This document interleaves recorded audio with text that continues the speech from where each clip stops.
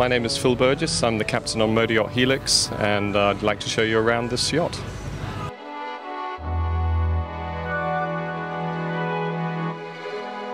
And now we're on the aft deck of Superyacht Helix, and I'd like to show you around the interior. We have the deck up here will be all the owner's accommodation, so we'll start in the main salon and work our way through to the staterooms.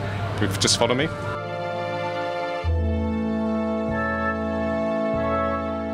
Here we are in the main salon of Superyacht Helix. As you can see, a very spacious area. This area would be used mostly for watching films in the evening, somebody relaxing, playing cards maybe, and also for just chilling out. The main salons on the yachts are normally the largest areas, but the least used. But as you can see, it's a beautiful area. Natural light on this boat is a big thing. The architects on the Fedship team have made this yacht very, very light with the very large windows. As you can see, they drop all the way down to the floor almost, and all the furniture in this vessel is modular in the respect that you can move every item around the boat. Nothing is permanently fixed, and that is a very unusual aspect to this yacht. This area here on the yacht is where the AV equipment is kept. It's a very, very beautifully laid out setup. Let me just open it for you. Inside here is all the AV equipment, and to keep it cool, they actually have an independent air curtain that drops down that actually keeps all the electronics nice and cool, and the IT guy, who's also the engineer on board, can also maintain the equipment from behind. There's an access door that actually goes to the back of the equipment, and Fedship have just laid this out beautifully.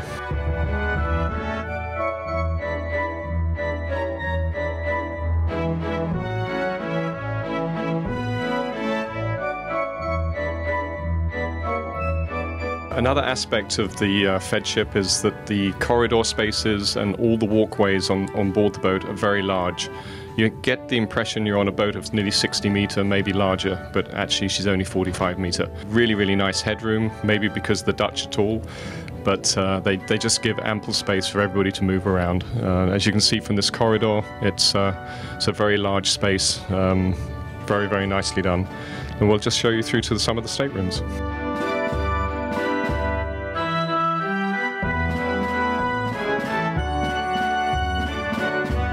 On the Helix we have 4 guest staterooms. All of them are the identical size. They all have the layout of either a queen size bed that can be converted into 2 singles, and they all have the same ensuite bathroom with a nice shower and toilet set up in there.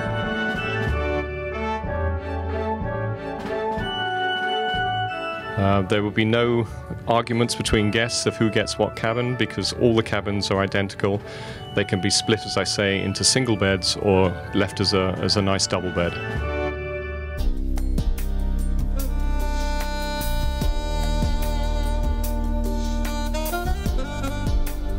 Okay, now let me show you the main stateroom, which will be the master stateroom.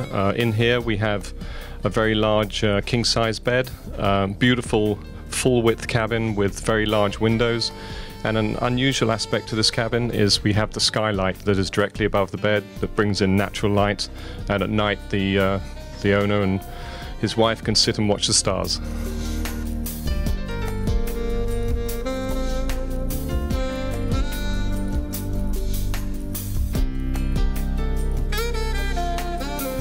All the marble on the boat comes from Carrara in Italy, and as you can see as we walk through to the bathroom, exactly how beautiful and the quality of work that's put into this boat.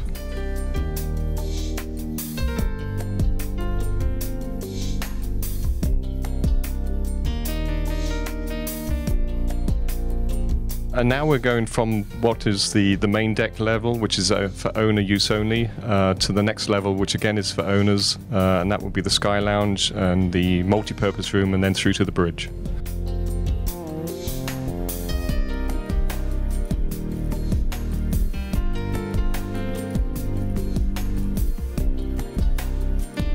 As you can see from this area, it is again beautifully light.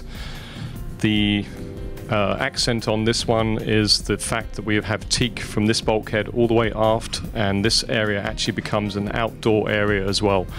The 3 windows on each side will open up. The big doors on the back will fold back, and she becomes a total outdoor area. So you can be air conditioned 1 minute, or you could have the natural temperatures from outside the next. I can slide the windows forward, and the other 3 will all come to the forward section. Doors will fold back, and this space will become totally open. Beautiful in the evening breezes, especially in the Caribbean, when you just want that freshness to come into the room, and what a great setting for a dinner party. So here we are in the bridge of the boat. This is the area that I would normally be found if you're looking for the captain. The equipment on this vessel is state-of-the-art. We have a fantastic panel here that everything has been interfaced into this panel. It was designed by Fedship just for this yacht. We have our autopilot, our stabilizer system, steering, bow thruster, throttles, panel control for our windscreen wipers, and all our restricted visibility sounds for our fog alarms and everything like that. All my safeties for emergency shutoffs for the main engines, everything is in this one panel, and it's just a beautiful aesthetically done piece of equipment. We have my full management system here for my navigation array. Everything I need from my wind speed to my speed over ground to my temperatures of seawater, all the engine pressures and temperatures, pretty much everything I need at a glance is right in front of me.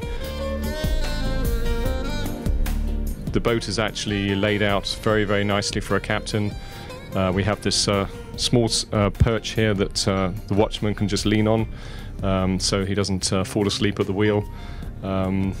Beautiful straight windows on the bridge here with a great panoramic view. So again, on a safety aspect, very well thought out.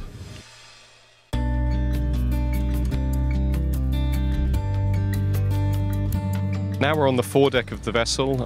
We have the anchor equipment, the windlasses, and the capstans for bringing on lines. As you can see, everything is beautifully done in stainless steel. All the motors for the anchor winches are underneath the deck, so no corrosion and no issues with water getting on them. Particularly beautiful setup. Fedship do a really great job when they do this sort of thing. Big boat stuff. The anchor chain, the anchors, and the setup here is again probably for a much larger yacht, but when they put them on a slightly smaller yacht, they don't downsize, they just keep the equipment the same. Here we have an emergency escape for the owner from his bathroom in the main stateroom. He has a ladder that will come straight to here, so if there's anything that is in the corridor aft of his stateroom that causes him to not be able to pass, i.e. a fire, God forbid, then he can come out through a different way. So again, a very good safety feature. Now this area of the yacht is where actually I will be controlling the boat when we maneuver into a marina. We are on the port side of the vessel as we're looking now, and these are my controls down here that all I need is my throttles, my bow thruster, and rudder, and I'm good to go. Okay, now we're in the outside of the bridge deck aft. Here we can see we have a beautiful layout of furniture for the guests to lounge on. All of this furniture can be moved, so everything can be moved around to make a different look each day. And now we're on the sun deck. This area here is absolutely massive.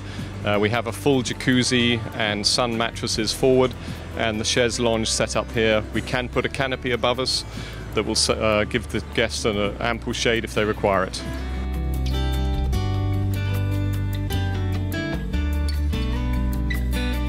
Yeah, now we're up by the jacuzzi, probably the favourite place on the boat for guests to sit and lounge. While we're moving along, we get a natural breeze that comes across the boat. With the sun cushions placed forward with a little bit of wind protection, is probably the best place on the boat to sit while we're moving.